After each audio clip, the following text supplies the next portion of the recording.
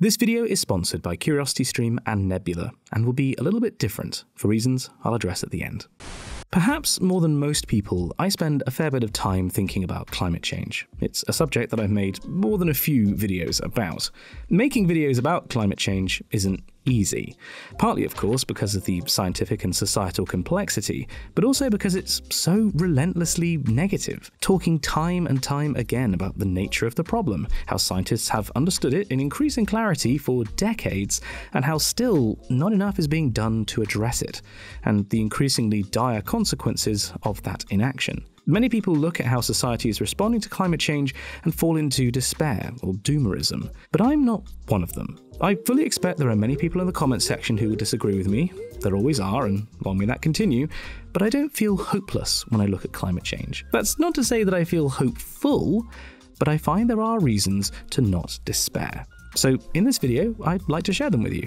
Maybe they'll keep hope for the future alive in you too. Firstly, the fact that climate change is a cumulative problem. The more fossil fuels we burn, the more carbon we extract from the Earth's crust and put into its atmosphere, where it stays, on human timescales anyway. The more carbon that builds up there, the more energy is trapped in the Earth's system, and the warmer the planet gets, on average. We have already caused warming that cannot be undone, and the more carbon we add in the future, the warmer we will get. But look at it from a different perspective. There is literally no point at which reducing emissions of carbon will not make a positive difference. We can always stop making the problem worse. Yes, there are feedback cycles in the atmosphere, including some that are irreversible on human timescales, that could take a small forcing from human emissions and make a much larger impact, rendering small reductions in emissions pointless. But I've seen nothing in the literature that convinces me we have passed, or will likely pass, a threshold whereby runaway warming is inevitable. So any action taken to reduce greenhouse gas emissions will make the future better. While we have already caused a certain level of warming and are committed to a level more, I see any action we take as a win. Even if that action is too slow to prevent 1.5 or 2 degrees of warming this century, it will still help avoid the truly apocalyptic outcomes. It's basically never too late to make a difference, and even slow change is still positive change for future generations. Secondly, look at how many people are calling for action on climate issues. Groups like Fridays for Future and Extinction Rebellion, regardless of how you feel about their methods, are loudly making climate change an issue, and over the course of 2 decades have transformed public priorities on climate. To be clear, I'm not saying that as a society we are currently doing enough to prevent devastating climate change this century. We're absolutely not. What I'm saying is that people care about the problem now, and specifically care a lot more than they did relatively recently. The upward trajectory is an incredibly promising sign, and the necessary precondition to sufficient action. And action is ramping up on an individual scale, with more people changing their diets and flying less, and more importantly, on a governmental scale. In democratic states, climate policy is becoming more ambitious and effective. And to stave off the inevitable comments, in the most important undemocratic state, no, not you, China, climate policy has been hugely expanded recently, with China now the world-leading producer of electricity through renewable means. Of course, however, they are still extremely dependent on coal power, and that's probably not going to change anytime soon. But again, the overall trajectory is positive, and their policies are nothing if not ambitious. It may be late, but thanks to the tireless, brave efforts of activists, people around the world are finally getting the message. And that message is being translated into action. And lastly, and most importantly, money. Money can be exchanged for goods and services. We may kid ourselves into thinking that us humans act morally or philosophically when it comes to big issues like climate change, but historically, that's not been the case.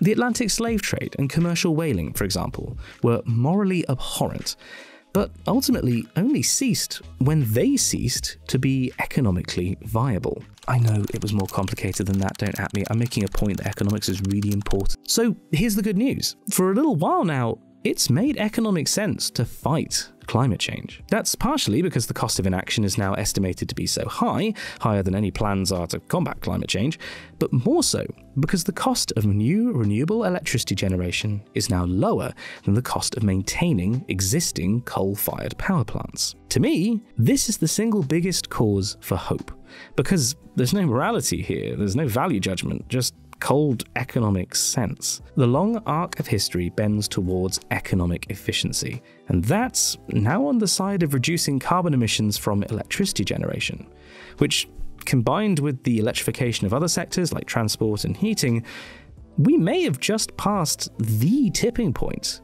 in this fight. Of course, you may have listened to all of this and thought, wow, that was a lethal dose of copium. But hear me out. Perhaps I'm being naive, or optimistic, or even in denial about how serious this problem is. But consider the alternative. If we simply give up, as I should stress the science tells us we shouldn't, then what happens? As soon as we lose hope, we stop taking action. We consign ourselves to living in a worse world. And we are in a rough situation, I want to be very clear about that. But it is not a situation without hope. And the longer I can keep that hope alive, justifiably at this point, the more good I, and via this YouTube channel, we can do. So while it may not be easy all the time, I don't give in to climate despair, and neither should you. The trajectory of climate action is upwards. Technology and economics are on our side, and any action, even if it's not as much as we scientists would like to see, is still benefiting our descendants. We can still make the changes necessary to avoid 1.5 and 2 degrees of warming as a society, and I will keep advocating for those changes. But as I said at the beginning, I'm not hopeful, but also I'm not hopeless. Hope is important because it allows us to imagine a new, better future. A future with different, better healthcare, cities, food, even music. This is all the subject of the series Dream the Future, narrated by Sigourney Weaver, available on CuriosityStream, who have kindly sponsored this video. CuriosityStream is the #1 source of professional productions on topics from climate change to natural history, technology to goats? They have thousands of documentaries and shorts that make you better informed about the world and make dinner time a place of learning rather than just rewatching Brooklyn Nine-Nine again. If, however, you prefer something a little bit more indie, something with more of a homespun, personal touch, then look no further than Nebula, the streaming service with over 500,000 paying users created by YouTubers like me who wanted independence from, well, YouTube. Nebula is a platform that we own, allowing us total creative freedom, and has a totally different business model. We don't like ads, so Nebula has none of them on its pages or in its videos. Instead, it's a subscription-based service with your money funding exclusive original content like China Actually by Polymatter, as well as directly supporting the creators on the platform. But why have I told you about these two services? Because you can get both of them in a bundle. Signing up at curiositystream.com/Simon Clark, you can get access to CuriosityStream and Nebula and get a 26% discount. Just $14.79 a year for the best documentaries on the internet and financing exciting new educational video content online. That's curiositystream.com/Simon Clark to improve your viewing experience online and support this channel. Thank you for watching. You may have noticed that you didn't see me at all this video, and that's because Pixel Girl and I are currently between houses. We're living out of boxes for 2 weeks until we move into our first home that we own together. Hence why no set and no camera, just a microphone and a somewhat slimmed down script that I hope was still interesting and in this case maybe even inspiring. Next week I'll be putting out a video to mark this huge life event and to thank this community for making it all possible. Until then, there's some videos you can watch on the screen right now. Thank you again for watching, and I'll see you, and you'll see me, in the next one.